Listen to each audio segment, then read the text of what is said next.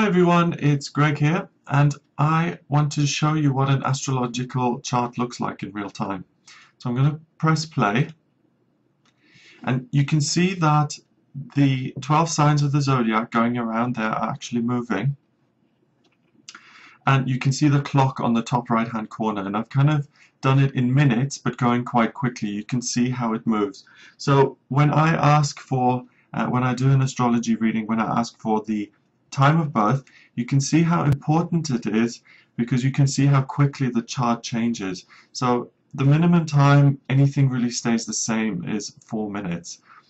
And if you look on the left hand side where the sign of Sagittarius is at the moment, where the ascendant is, you can see the sign kind of moving up and shifting. Now almost it's coming up to Capricorn.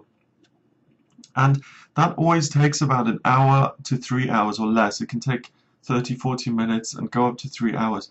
And it changes all the time, and you can see the different lines that are appearing in the center here, the different relationships the kind of planets are making with each other, and how the influences are changing at a constant rate.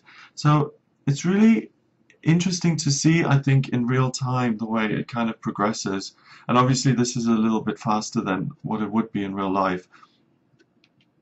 But it really gives you an insight into how great a snapshot, a natal chart, a birth chart actually is, and how unique that makes you.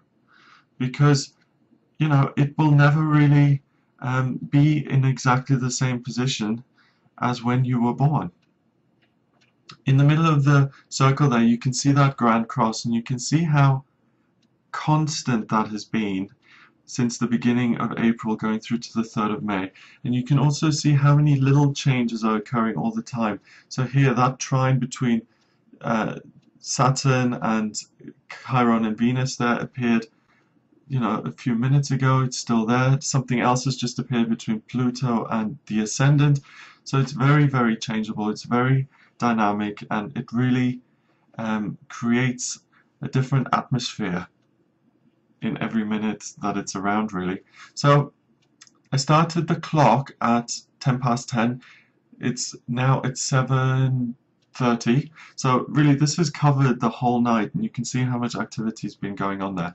So I just wanted to, I'm going to stop it. I just wanted to show you that, just so you have an idea of how dynamic and changeable this chart is, and hopefully it's given you some idea of what I look at when I look at your birth chart and how unique it makes you. Hope you found this useful, and I'll speak to you soon.